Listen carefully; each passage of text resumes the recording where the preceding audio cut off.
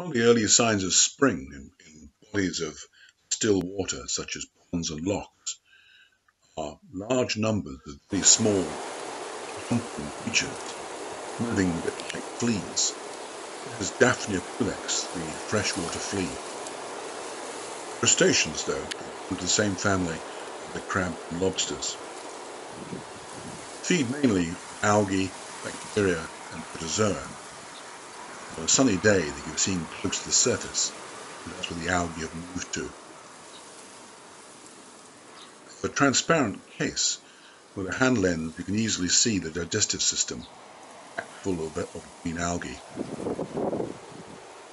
In the summer, the population is entirely made of females. They produce by what's called parthenogenesis, that is, they produce without the need for a male being present. Look into the case, you can see the eggs which hatch out, and the young remain there for 2 or 3 days before being born. Because of this, the population can increase into vast numbers very quickly. One interesting ability of some of the species is that if they're heavily predated, the young are born with extra extensions, protuberances, more difficult for them to be eaten.